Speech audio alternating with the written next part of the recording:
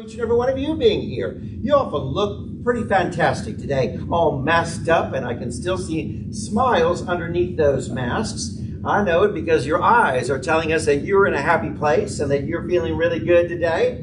When's the last time you said to yourself, I am a success? When's the last time you really spoke those words and maybe looking into a mirror or really addressed, I am a success? Well, join with me right now. Let's make sure you've heard those words by saying it together. Would you join with me? I am a success. I am a success. That's right. Let's begin to proclaim that over and over again. And then there are those who would say, oh, wait. I don't know that I really feel like a success. You see, I made a lot of mistakes in life, and I failed at a lot of things. And we have sometimes embraced this failure consciousness in the journey of our day-to-day living. But let me remind you that there are no failures in the universe. And that when this thought begins to rise up within you, you need to begin to proclaim, I am a success, and proudly proclaim, there are no failures in the universe.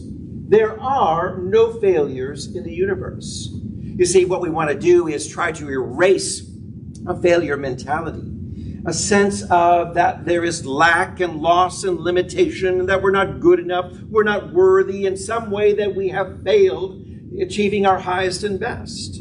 Now, we know that in traditional Christianity, many people have quoted over and over again, supporting a failure theory. All have sinned. All have failed. Everybody has come short of the glory of God. Quoting that scripture and trying to hold on to a failure consciousness and say, you failed, you failed, you failed, I failed, we've all failed. Oh, but let us understand that passage is not speaking a teaching of failure consciousness.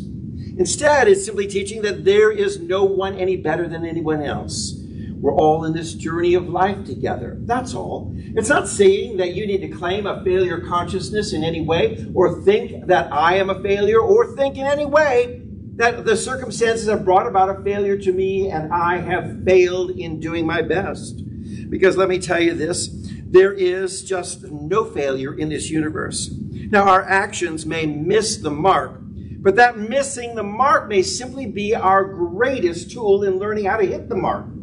You know how it is. An archer may pull back the bow, trying to release that arrow and hit the target. But when he misses the target a little bit off, well, he knows then it's time to adjust.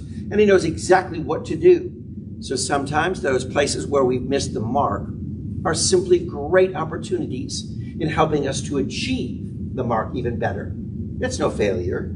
It's not a failure at all, but an opportunity to learn. For if one believes that you have failed at any time, say, for instance, oh, I failed last year. Well, in that belief, you're likely to fail again this year because you're owning it, you're claiming it, you're speaking this to be your truth. I have failed, and I will fail because that's my consciousness and that's what I'm holding in. So we want to make sure that we are erasing this kind of thought. For whatever we put our mental energy into, whatever we put into that mental thinking, that energy becomes our reality. And whatever you're focusing on grows and it expands. And we certainly don't want to expand a failure consciousness. Instead, what we want to do is begin to erase that and remove it. Because we live in mind. We live in mind. Let me explain this. We have the ability to think, and all of our thoughts are creative. So we live in the realm of mind, and there is one mind, and that mind is God. And we are part of that. That mind is in us. That mind of God is flowing through us. That intelligence of the divine is here for us. It is what has created us, and we're created in that image. There is one mind. And what we think of, or what we hold consciousness, can return to us only constantly what we're dwelling on, what we're thinking about, what we're embracing over and over again. It's going to return, it's going to bring back to us. It's going to manifest for our lives. So if you say, for instance, you're thinking, I'm poor, I'm in lack, I'm living in limitation, your mind has no choice other than to return that, to say, that's what you think, and so that's what you are. Because the scripture says it's done unto you as you believe. It's done unto you as you believe. So what are your thoughts? What are you believing? Do you believe you are a success? We better hold on to that and erase any kind of feelings of failure in our life's journey and claim, I am a success right here and now. We know that there can be no failure in God's mind, because God's mind is my mind, and this mind is the power upon which we are depending. There can be no failure in God's mind. There's no failure whatsoever, for we know that the world, what the world defines as failures, constantly saying it's a mistake, it's something bad, can actually be that greatest gift. You know, years ago when I was a little younger, just a little younger, I thought, you know what, it'd be great to be a flight attendant. And I thought, all my friends are traveling, and I had many friends who were in the airline industry, and I thought, you know what, I'm going to join them. I'm going to be a flight attendant. All my friends said, you'd be a great flight attendant. You're just really good with people and customer service, and oh, you'll have no problem being hired just like that. In fact, we're going to do everything we can to help facilitate that. So we've called our friends in the hiring department and say, watch out for Paul Graetz's application. And when he comes through, make sure you know, because he's going to be a great flight attendant. So I went to interview with airline number 1, and unfortunately, when it came for that interview moment, someone else that hadn't been alerted to who I was picked up my resume, and I went to a different room to visit with that person, and they just felt like something wasn't right and said, thank you for coming, but you're not hired. So I went on to the next airline. And I went to the next airline thinking, you know what, I'm going to be hired as a flight attendant with this airline, and it's going to be great. And I had the opportunity to just visit with them more and more about my language skills, and that I had a little understanding of French. And so they said, wonderful, we're looking for French speakers, come on board. I thought, great, I'm on my way to being hired. I walked into the next room for the interview, and she began to say, speak some French. And I said, well, honestly, I would like to have a few weeks to just freshen up on it. Oh, no, I was just being honest, just saying I was fluent enough certainly to answer those questions, but I wanted to be more proficient. And in my efforts to be so honest, she said, I'm sorry, we can't use you.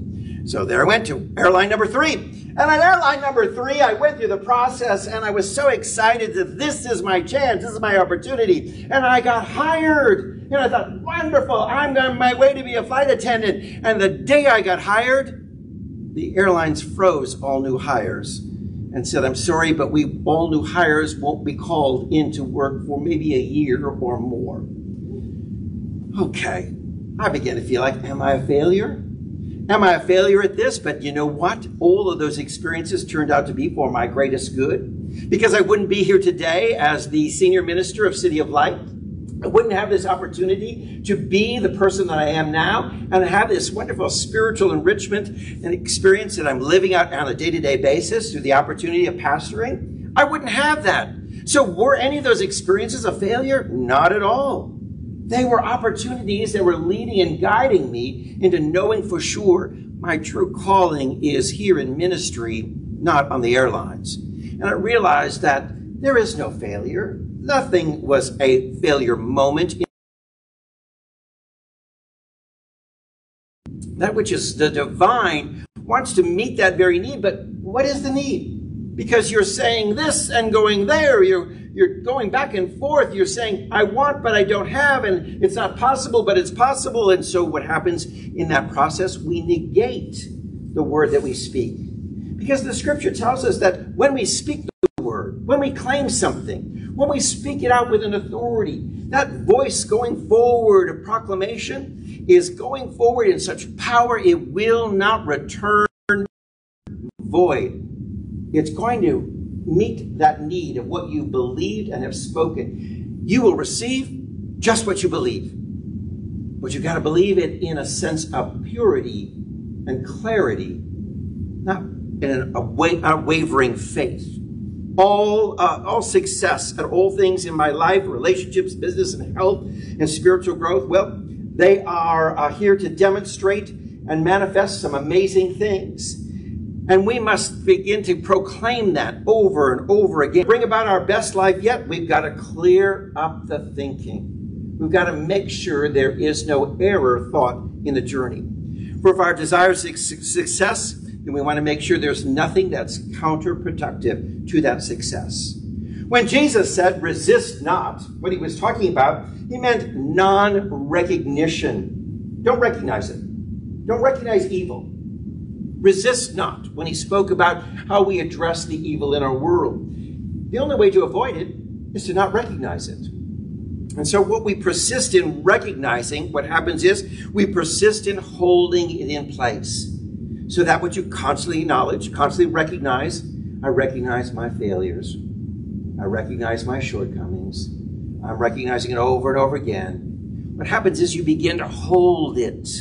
That's right, caress it, maybe even baby it, coddle it, and you're holding it in place in a way that then becomes more and more your reality. But when we resist, that means we don't recognize the failures, the evil, the challenges, the things that are going on in our world.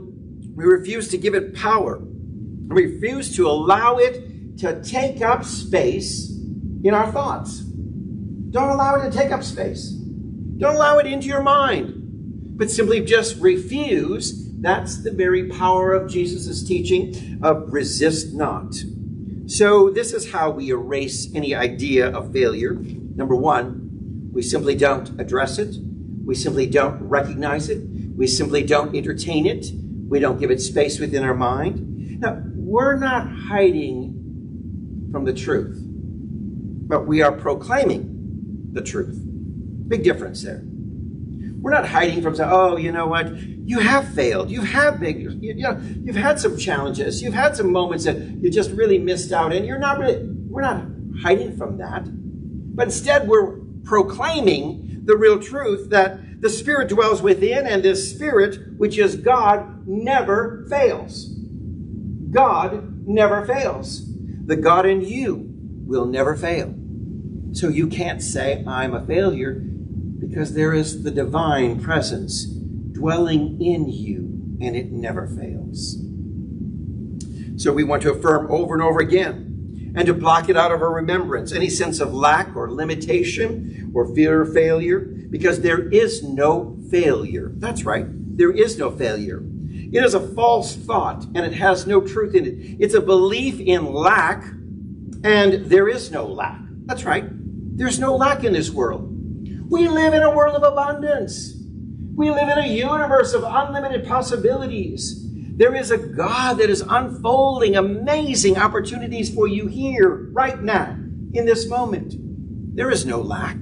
Oh, but those who want to hold on to the belief in lack and want to see lack and constantly view everything as being lack or limitation, for those that becomes their reality. It is simply that we need to release all of this from our consciousness. And what we want to do is speak our word of success and do it with a calm trust. I am a success because the divine power of God in me is always successful and always providing and always blessing. Do we understand that the scripture says God's plans for you are to prosper? God's plans for you are for success in your journey of your life. So what we want to do is make sure that we really are speaking this truth. How many of you have said, it will never happen? How many of us said words like, oh, I would like something, I hope for something, I wish for something, but it will never happen? You see, you change that thought to saying instead that it's happening now. Happening now. Oh, I'd love to have a job, but it'll never happen. Oh, I'd love to have someone in my life. It'll never happen. Oh, I'd love to think about some opportunities for advancement within my spiritual life, but it will never happen. Instead, it's happening now. That affirming power begins to move us from a feeling of any kind of sense of failure to now knowing I'm living out the highest and best. I'm living in my success. From Hebrews chapter 3, verse 19, in the New Testament, we find this passage that's so thought-provoking for us. It's a very story about the children of Israel, and it's referencing with this phrase, they could not enter in. They couldn't come into the promised land. They couldn't enter in because of their unbelief, because they just couldn't believe. They were hindered. They were held back Their great moment of success and triumph was there available to them, but they couldn't go forward because they simply would not believe. They would not believe it's possible. They couldn't believe in the abundance of God providing for them. They couldn't believe. All they could sense was, you know what? It's just too challenging to go into the promised land. There's too many obstacles. There's too many things ahead of us. We're just going to stay here and dwell in this wilderness land. There's a beautiful passage in Psalm 78:41 says, they limited the Holy One of Israel, referring once again to those people who hold back the very blessings, the very hands of God, the very demonstrations of the divine within our life. They're limiting God because they're not willing to believe. They're not willing to believe that they're a success. Instead, they find it so easy to believe, I'm a failure. I'm a failure. I'm not good at it. Where there's lack, the world is failing me. There's all these circumstances around me that are proving over and over again that I live a life of failure. But it's those thoughts that have limited the power and presence of blessing and the goodness of God in our life. Because our thoughts become the thing thought of. Our thoughts will become the thing thought of. What a man has and what he is the result of the deeper state of mind, of the center of thinking, of the center of believing. What you are, what you have, all comes from that because the thought becomes the thing thought of. So if you want to know what someone really wants, I'm going to tell you this. Look at what they have. They'll show what they really want. Look what they have. Because if they wanted something different, they would think differently. You know? We look around and say, well, you know, I live a modest life. I struggle. I have lots. Well, that's your thinking. You are where your thoughts have brought you. You are there because that's what you're thinking about. And that's what's entertaining your thoughts and occupying space within your thought life. If you want something different, you begin to think differently. You begin to think, I eradicate these thoughts of failure. I am a success. And I live that. From this moment forward, I speak it, I live it, I embrace it. That is how I journey in this world, knowing that I am a success. Because we can look at one another's life and say, you have what you have, you are where you are, because that's where your thoughts have taken you. So what we want to do is make sure that our thoughts are guided and directed towards the true desires of our life. Because our thought, which is the key to our life, opens all the doors for us. That's right. You have a key. You have a master key that will open up every single door in the journey of your life if you use it. And that's the thought process of beginning to hold in mind with the power of believing. For as a man thinks, so he is. You will receive just as you believe. So let's begin to expect the best, living and knowing that there is the very best for us. For where God is in this moment, in our life, within us, around us, for us, and through us at all times, there is success. God is not a God of failure. God never fails. So success is yours because God is in you, through you, around you at all times. There's not a spot where God's not. So everywhere you go, God is there. And that power, that presence, is a presence of success in achieving the highest and best in your life. So today, I'm inviting you to embrace this mantra. Say it over and over again. Let's say it and proclaim it with me. I am a success. Let's do that. I am a success. I am a success. Because what you're proclaiming is the power of God is at work in you, unfolding the highest and best for you. Amen.